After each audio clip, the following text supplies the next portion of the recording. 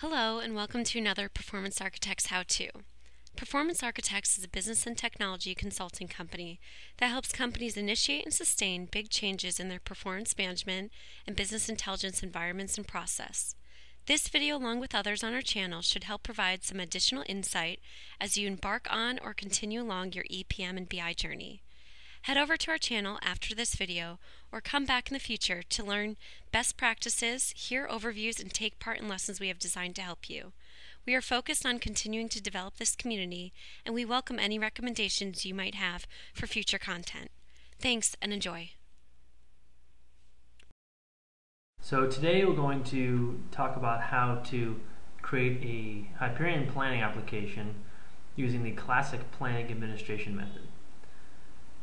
So first of all, you're going to want to log into the workspace area.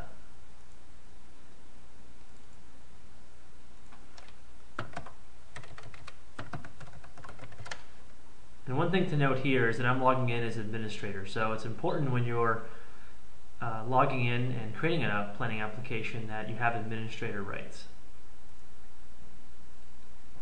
So I'm going to click login, and now we see our workspace desktop.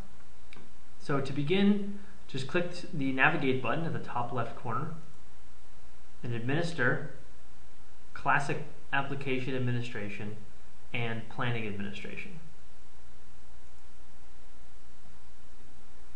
So the first thing you might think you need to do is just click create application. But as you may see pop up, you may see there are no data sources available. So essentially what you need to get started is a relational repository to handle all of your planning metadata. So first we need to actually create a data source. So down here you can click on manage data source and now create data source. So first just give your data source a name,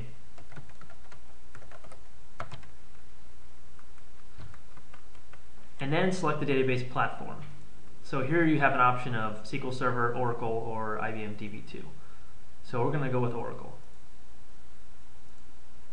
And then you want to put in the server name of the Oracle database,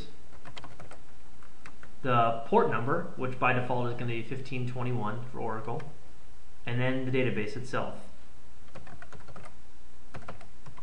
And again, if you haven't created this table space or the database beforehand, you're going to want to do that, and that's not shown in this exercise.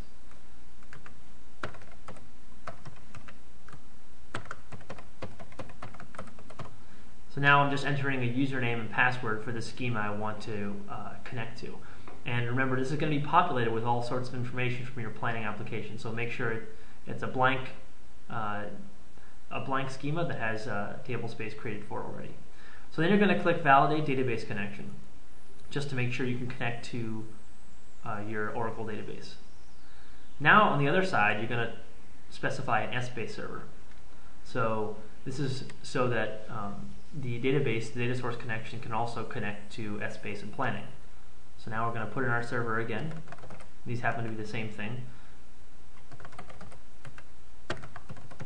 Then you're going to want to put in an administrator username and password. And an important thing to remember about this is if you ever change the password for this user, before you do that you must change the password in this manage data source section so your application will still work correctly.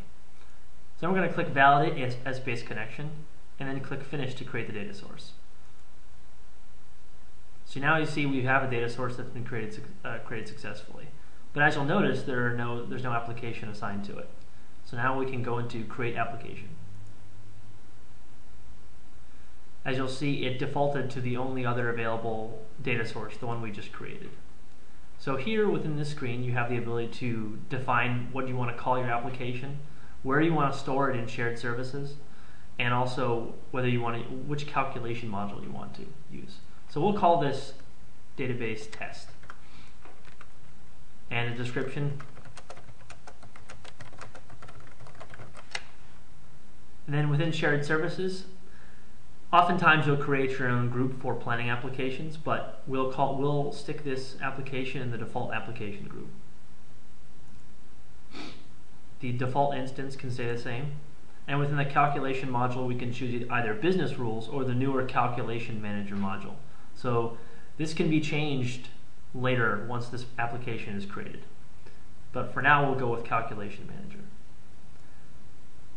Then we can click on the next tab over here to define a calendar, or to go through this process, we can click the next button.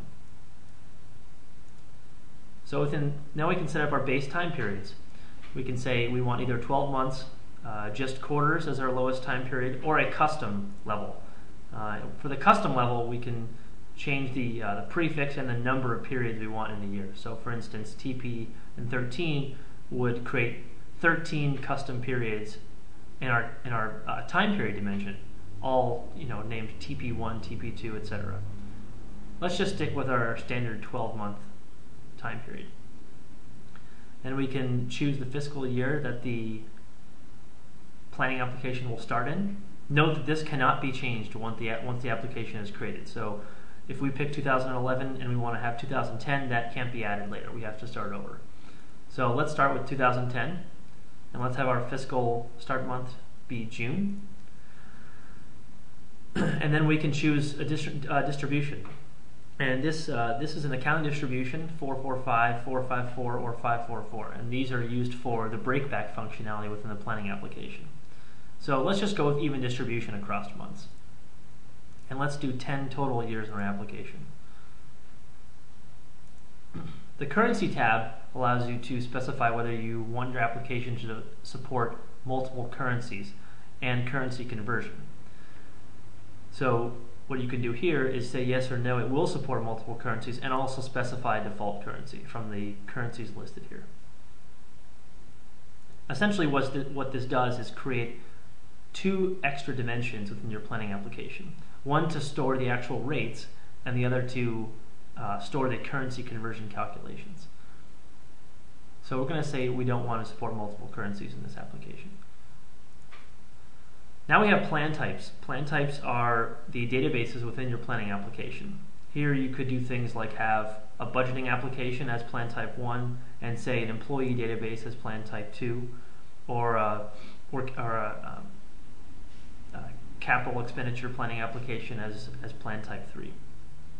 Let's just stick with a standard application, one application. So we can uncheck these two, clear out these fields, and then we'll just call the same, since we have a one-to-one relationship between application and database, we'll just call this the test database as well. And we don't want to initialize workforce planning or capital expense planning, but you can do that as well from here. So now we have an overview screen that tells us everything we've just done for this planning application. So you want to double check that all of your settings are correct, because again, a lot of them are things you cannot change once it's created. So we'll say that everything's okay and just click Finish to create the planning application.